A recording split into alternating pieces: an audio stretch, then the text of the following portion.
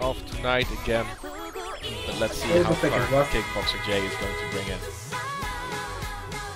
Does it count as an OQ if he actually wins this?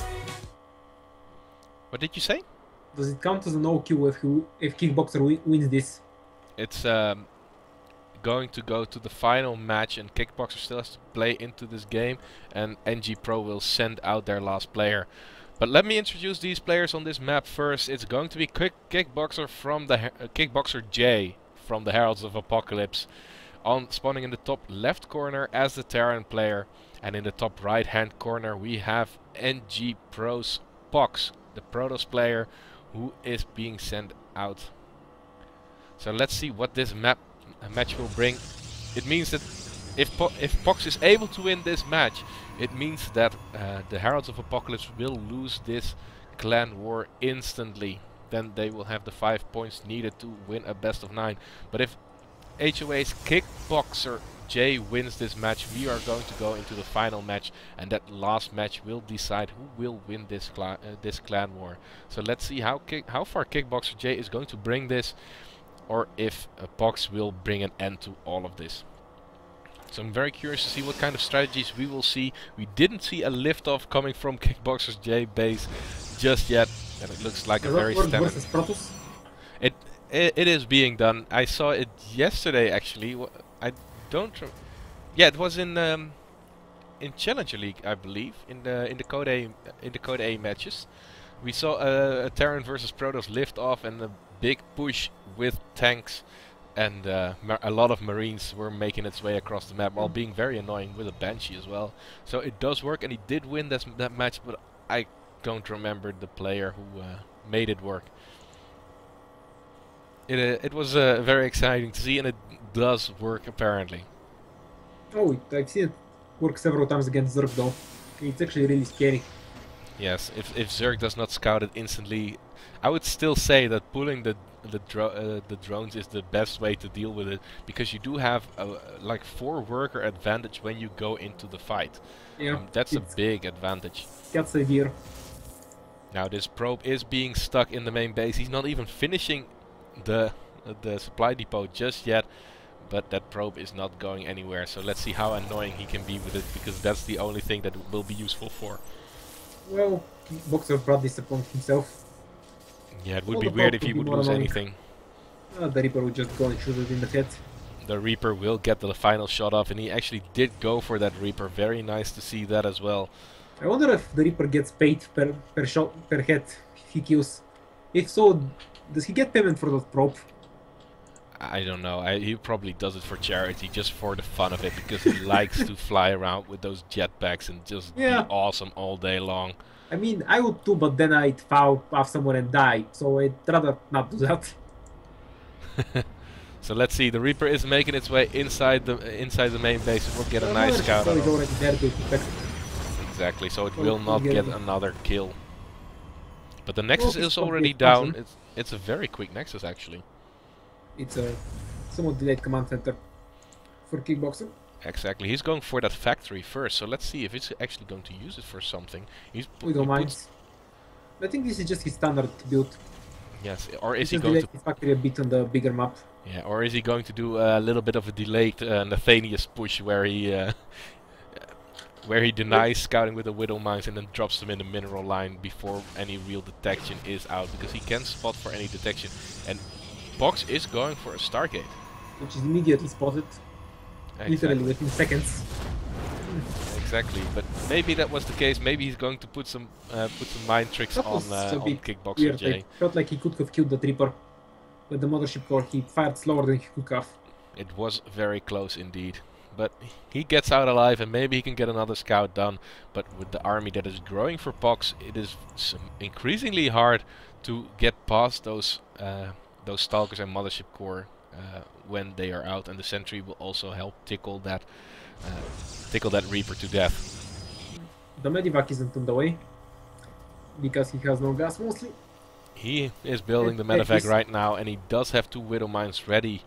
And the bunker up front to prevent any light push. Yes. He's very supplying, very somewhat behind in SCVs. 6 SCVs behind.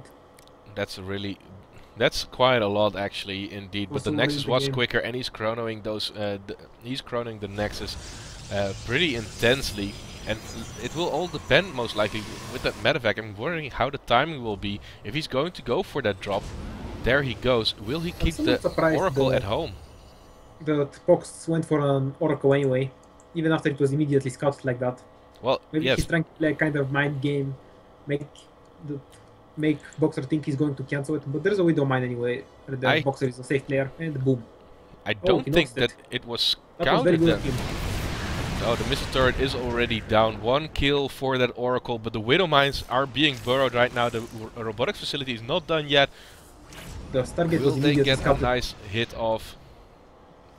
The Oracle is not at home. It does not have the energy at this time to actually do anything about it. Another Widow Mine gets dropped.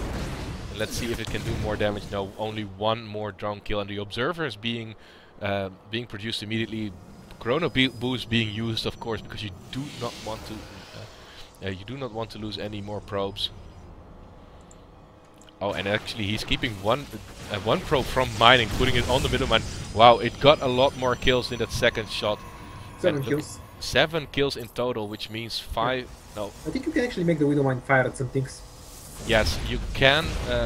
You can do it, but you have to be very careful, and you have to click the probe like a maniac to do so. And it looks like the Oracle wants to go for another round. I was actually very impressed the first time. He reacted a split second before the Widow Mine blew him up and put it back. Yes, a very nice pullback. I was almost thinking maybe it's just a little bit too late, but the activation time for the Widow Mine was just a little bit too long. And he's going into Phoenix Where you production. can see the Widow Mine, but there's actually a very big difference. Even with the dead probes, he's 13 probes ahead at the moment.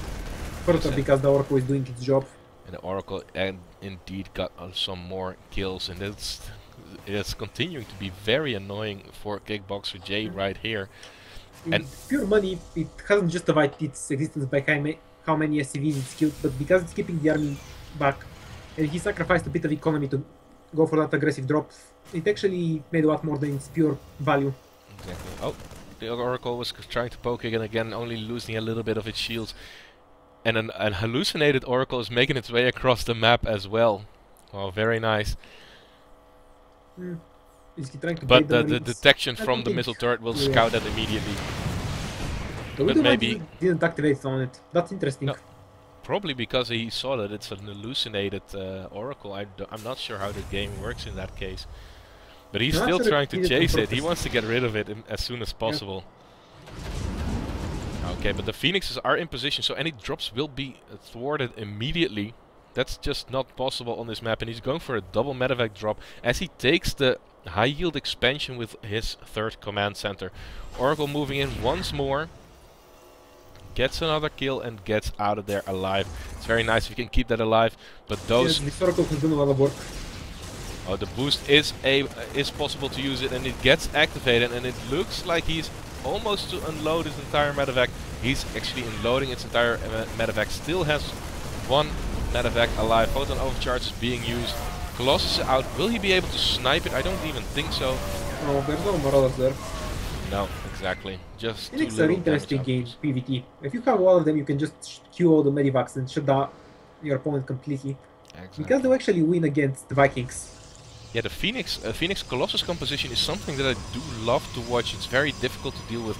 And you need such an overwhelming numbers of Vikings to efficiently deal with that. Because yes, those Phoenixes are sturdy. They don't beat Vikings in even numbers, but you can go in with the Phoenixes, shoot a bit, and go out a bit in small numbers before their shields deplete.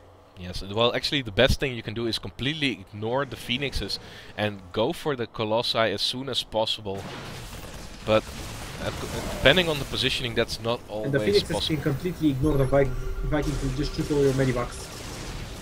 Well, it's better for them to shoot down the Phoenixes, because the medevacs, by the time they are dead, they will have depleted their energy as much, quite a lot already.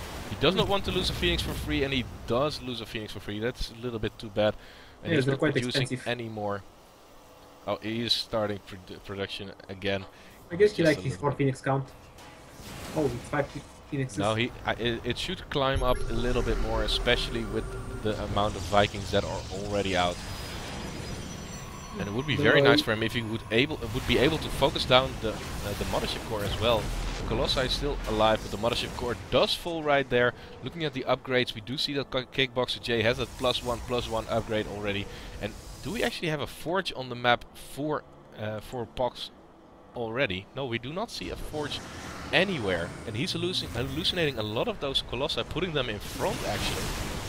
Let's see how that will work. Go for an all-in here. This is definitely looking all-in-ish. Yeah. Getting 3 pylons up to warp in as much as possible. He warped in a lot of extra gateways just a few moments ago. In economy, with 11 probes ahead, but the lack of upgrade seems really odd. Exactly. Well, yeah, also 70 workers. The observer does spot everything that's going on with the army of Kickboxer J, and he has a very nice spread on that army as well. The double forge is going down. Okay, he's going to transition out of this. He realizes that there's no way that he can do damage to this army. 6 Vikings out already, 7 Vikings even. 9. And the watchtower is being taken as the Protoss also tries to expand to take his 4th base at that high yield expansion. I'm actually not quite sure if I really like it in that location, considering the army. I think it's fine because he has the Phoenixes. Otherwise, because he has some marine units to chase the Medivacs, otherwise the Medivacs can just lift up into the main drop there, go back to the goat. But to the Phoenix it should be fine. Yeah, let's hope so at least. It's always dangerous to take this goat base, but there is some value to it. Okay, so the Phoenix being sent out to snipe one of the Colossi. Will they get one? Well, they do so much damage against those Colossi. They go down so quickly. Both the Vikings and the Colossi are without upgrades, and it looks like we're going to have an engagement here. One Colossus falls already, focusing on the second Colossi as well, but the army is shrinking. Down. Yeah, the Vikings are gone. There's nothing to support this army. And there are 3 Colossi left. This looks very strong, and there's a GG. Fox